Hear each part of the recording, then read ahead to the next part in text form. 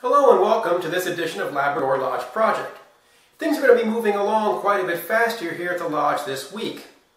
I went out to the store today to purchase some last things that I needed to get a lot done here in the downstairs. I purchased some drywall to fill in some cracks in the ceiling of the living room from where we had that water leak, and I want to replace a section of plaster, not just cover over, because I'm really concerned that it might not hold up because it might have too much damage from water leakage. So I'd rather just replace it with some new drywall in that one section.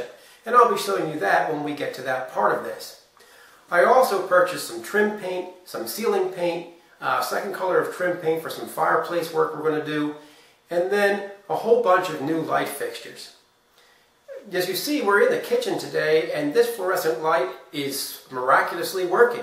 It normally won't turn on. I left it on all weekend, and somewhere along the line it finally decided to warm up and turn on. It didn't do that any of the nights last week, no matter how many hours left it running, so I don't really know why it started working, but guess what? It's out of here anyway. Over in the dining room, that light fixture currently is about as bright as a jar of lightning bugs, and frankly, that just doesn't cut it. The entryway has another fluorescent light that sometimes works, sometimes doesn't. And really, who wants to be a guest at someone's house and get greeted with fluorescent light inside the front door? That is lame. So we're going to be getting rid of that as well. Now I want to tell you a little bit about what's going to be going on this week. It's a little late this evening. Tomorrow is trash day, so I'll be taking out a lot of construction debris tonight, cleaning up the yard of branches and things that have fallen down in various storms, and probably won't be getting a lot done inside the house tonight towards these different goals. I might get some ceiling paint up where the fixtures need to be replaced, so that way that's dry and we can work in that area. But I want to tell you a little bit about where we're going to go, because it's going to be a mismatch of things happening this week. Projects sort of overlapping each other as I work from one thing to another depending on paint drying and whatever else. The downstairs of this house is a classic. This is a colonial style house. We have plaster walls, we have molding around, we got base molding, we have molding around the doors and windows, we have some crown molding, we have fireplace mantles and fireplaces. This is a very classic colonial style. And the last thing that I want to do is go ahead and try to make this house into something it's not. But at the same time, it isn't 1931 anymore, nor is it 1971 like most of the stuff in this house. It is 2012, and so what we're going to be going for in this house is a bit of modern elegance, is what I'm going to try to call it. What I've done is I've picked bright, bold colors. Now when I say bright, you might look at them and go, that's not so bright, that's a deep color. But it may be deeper shades, richer shades, but there are brighter tones to them. They are not the deep gray shades of those tones. They're the brighter shades of those tones. And then we're also going to be putting in light fixtures that are more modern but still fit in with the style of the house. By mixing and matching some more modern styles and a more modern color palette mixed in with crisp white molding at the crown, base, and around doors and windows, we're going to create a kind of classic look at the same time as we make it a little bit more hip, a little bit more modern. So keep a look for that. Now, let me describe to you the various colors we're going to be using, so I'll have to do this again later on as we do each piece. In the hallway and foyer, we're using a bit of a tannish yellow color. Now, yellow is a color that for most people, psychologically, it makes them want to move. It's not a color you relax in. And so it's very common in foyers and hallways and things like that because it makes people want to pass through that area to somewhere else. So we're going to be using that psychology a little bit in our hallway, stairwell, and in the foyer to get people moving along. But not a real bright kind of goldish yellow, because that's a bit garish, it's going to clash. More muted, closer to a sandy beige, but still a little bit yellow to get that feel. In the living room, we're going to be using a very rich blue. That's a nice calming color. People are going to want to sit down and relax in a room like that, and that's exactly what you want out of your living room. You want people to come over and enjoy sitting down and spending time with you, and feel relaxed. And so we're going to be having that blue color in the living room. The dining room is going to have a nice, sumptuous purple. It gives you that little bit of regal feeling. At the same time, it's still a little soothing, but it actually is somewhat a bit of a stimulant to the appetite. And this is good for a room where you're going to be dining. You want to sit down and feel relaxed and not rushed to be able to enjoy your meal, but you also don't want to be so tranquilized by the surroundings that you're just not particularly hungry or you just don't really enjoy things as well. This is more like a wine kind of color, and it's going to be really nice to sit in a dining room and give it a bit of a really high-end feel, but at the same time not make you feel out of place. Here in the kitchen, we'll be using a bit of a Tuscan red. Now that is a combination of your red, but it has a little bit more towards a clay end with a little bit of brown in it. And what you're getting there is you're getting the balance of two colors. For most people, the brown shades tend to make them feel more like homebody, nesting, very comfort. And the red shades make you invigorated and really want to do things. By mixing the two together, what you're doing is creating a space in your kitchen that both stimulates you to do things, but also makes you feel at home in the kitchen. And so we'll be go ahead and using that. We're going to be accenting that. We have black appliances here in the kitchen, and we're going to be going ahead and painting the metal cabinets here that are white. We're going to be painting them the same gloss black as our appliances, leaving the ceramic white sink and countertop. And on the other side of the room, we will have the white countertop over there, and then we'll be refinishing the wood into a nice sort of cherry stain that's going to complement our Tuscan red walls. And then we'll be doing something with the floor. I haven't exactly figured out what that's going to be yet. Either it's going to be some sort of linoleum, vinyl flooring that picks up some stone accents to sort of tie in the whole Tuscan kitchen thing, or are we putting down some sort of laminate flooring that pulls in the same sort of wood tones from the cabinets. It's really hard to tell. I have to look at some products, see how they're going to hold up to dogs going in and out this door behind me before we decide on what kind of floor is going to go here in the kitchen. In the other rooms, we'll probably be pulling up the carpeting at some point and then replacing that with area rugs as opposed to wall-to-wall carpeting. The reason for that is that wall-to-wall carpeting in areas where you have a lot of traffic, such as hallways, and around furniture where you don't have a lot of open space, so in a dining room we have to walk around the table, it beats it down and creates these little trails and such all through your floor. And that really starts to look bad as time goes on. We may decide in the living room to put a wall-to-wall carpet in because that's a more open, flowing floor plan, but with the fireplace in there and the potential to have accidents or so with a hot poker from playing with the wood in there, we might go ahead and put in an area rug in there as well, so that way we can keep a good buffer away from the fireplace.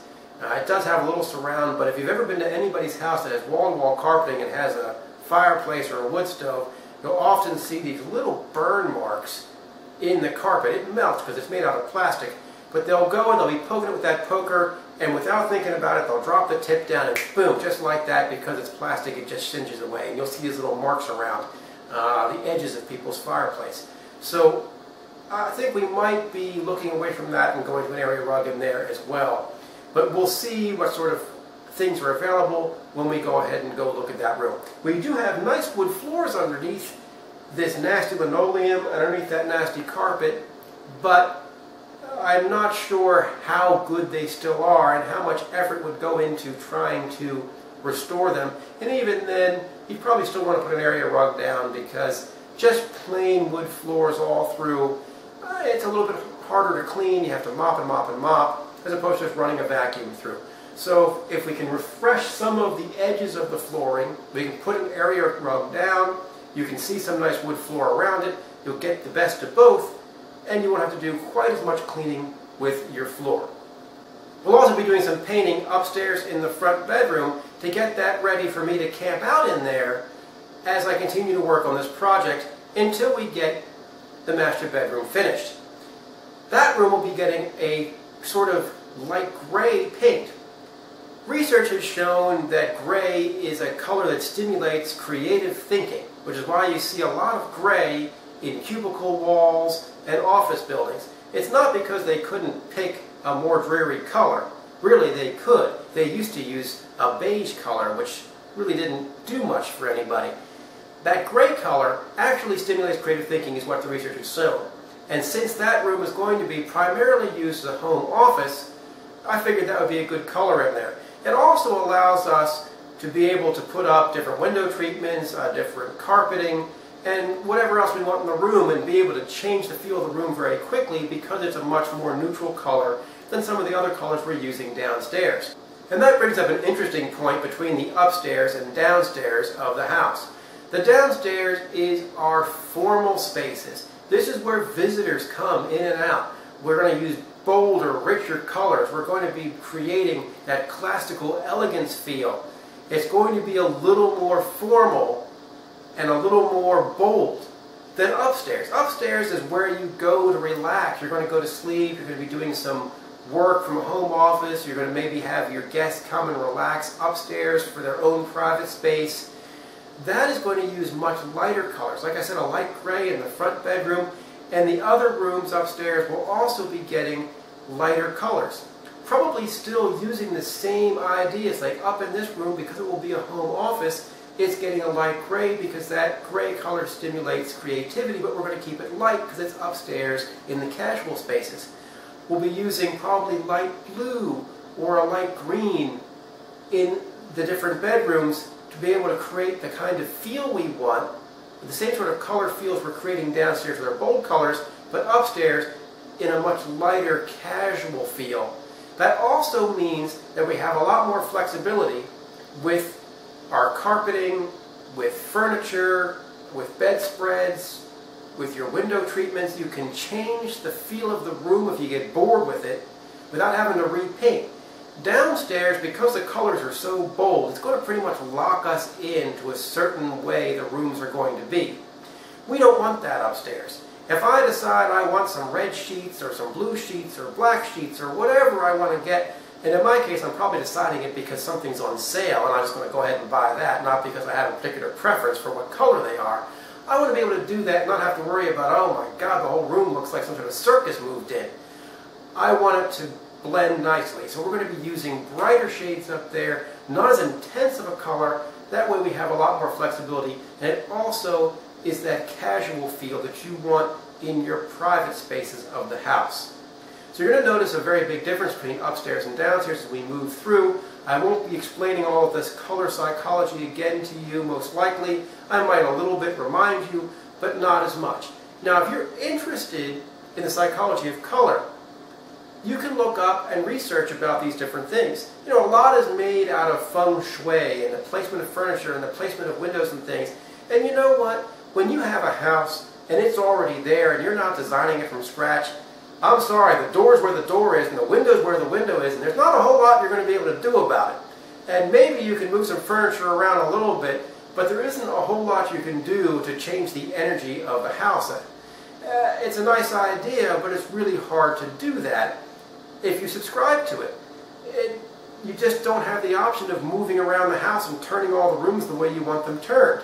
You just are stuck with what you have. And so people can never really fully apply those when they want to apply those principles. And I don't know, maybe they do work. I've never really tried. But one thing that I know does work through actual testing on subjects in controlled experiments is color. You don't just pick colors that you like, you pick colors that you like, but that also do what you want them to do. If you pick a color that you like that's a very tranquil color and you put it in your kitchen, you're not really going to be getting a whole lot of energy to be working on things in the kitchen, which you kind of need some energy to do. At the same time, if you take a color that you really like, let's say you really like a red color and it's very vibrant, yeah, I love red. Well, you put it on your walls in your bedroom and you're not really going to be getting the kind of relaxation you would get in a room that you need to go to sleep. So you want to think a little bit about color, and I would suggest researching that as you go forward the next time you're going to be painting in your house. As I mentioned, yellow colors make people somewhat uncomfortable. Maybe for you they don't. Maybe you like yellow and it's sunshiny and it makes you happy and you just want everything to be in yellow. And then you wonder why people are fidgety when they're in your house, or they're always moving over to your kitchen as opposed to being in your living room or wherever, because it's a different color. Perhaps that's the reason.